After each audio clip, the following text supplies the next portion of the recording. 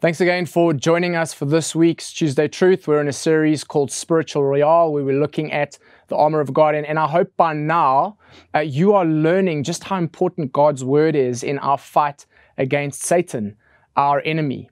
And I also hope that you're not just relying on a Tuesday Truth devotion for your intake of God's word, but that you are spending time in the Bible for yourself on a daily basis. So last week, I kind of introduced you to one of my favorite movie characters of all time, Gladiator, and we had this image of Russell Crowe in this shiny kind of breastplate. Well, I want you to think about a different kind of soldier today, and I want you to think about a typical Roman soldier. So have the image in your mind, you know those kind of soldiers with that weird sort of red horse mane sticking out of their helmet. I don't know why they have that, but anyway, my guess is as you picture this Roman soldier, not many of you thought about his shoes. You see, maybe you thought about this shield, this massive shield, or this big, heavy sword. But how many of you thought about this incredibly important piece of armor, the soldier's shoes? You see, for a Roman soldier, it didn't matter how big his shield was or how sharp his sword was. If he didn't have the right shoes on, he would not be able to fulfill his duties as a soldier. A Roman soldier had very specialized leather sandals with studs on. And these shoes were critical for enabling a Roman soldier to march for long periods of time. They were also necessary for allowing that Roman soldier to be able to stand firm and not slip on loose gravel or slippery surfaces. As Christian soldiers, it is really, really important that we have the right shoes on. This is a very important piece of our spiritual armor, because if we don't have the right shoes on, we will not be able to march the long distance over the course of our lives with Jesus. And we will not be able to stand when Satan comes with his temptations. So I'd like for us this morning to pick up again. We're in Ephesians chapter 6, and we're going to read what Paul has to say about these shoes. Let's read from verse 14. Stand firm then, with the belt of truth buckled around your waist, with the breastplate of righteousness in place, and with your feet fitted with the readiness that comes from the gospel of peace. According to Paul, the Christian soldier needs the following shoes: the readiness that comes from the gospel of peace. What is Paul saying here? Well, there's three words there that I think are really important for us to unpack to understand this. The first one is the word gospel. What is the gospel? I'm not talking about Matthew, Mark, Luke, John. Gospel means good news.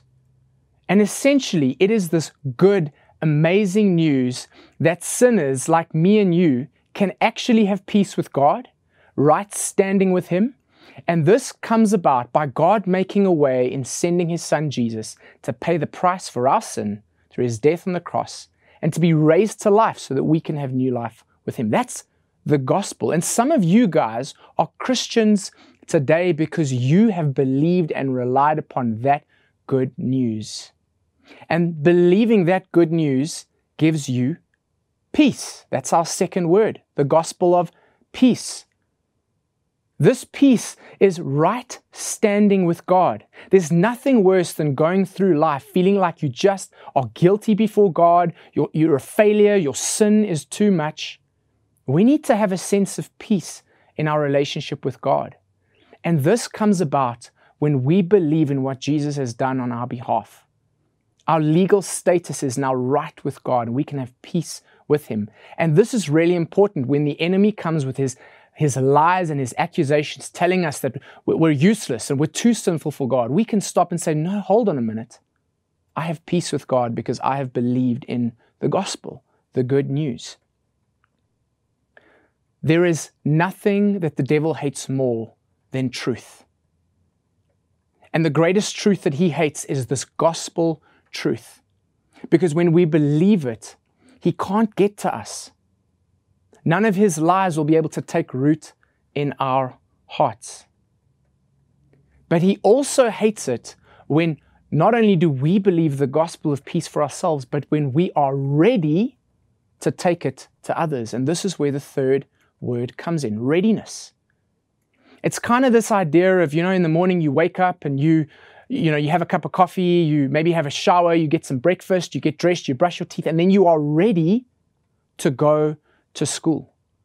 It's like when we've believed the gospel for ourselves, there comes a point when we begin to realize that we can't keep it for ourselves and we need to be ready to take it to others. I hope that God's done that work in your heart where you feel ready to begin to be used by God to take the gospel of peace to others.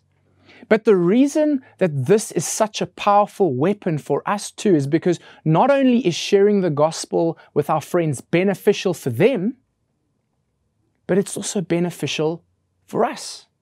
Let me give you an example.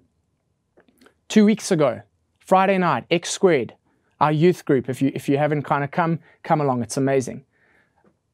After my talk, I call the teenagers to respond, and at least 3 of them give their lives to Jesus for the first time. And I have the opportunity of leading one boy myself to Christ. Can I tell you what that did for my own heart? As I saw the lights come on for him, as I saw him understand how he can have peace with God, you know what it did for me? It made me believe it in a fresh way again. It made my heart just understand in a new and fresh way the peace that I have with God as a result of believing the gospel. This is what it means, this readiness of the gospel of peace. Readiness to take this gospel of peace to our friends. It is an important weapon in our armory. If you want to fight against doubt, temptation, lies, accusations from the enemy, put on the boots of telling your friends about Jesus.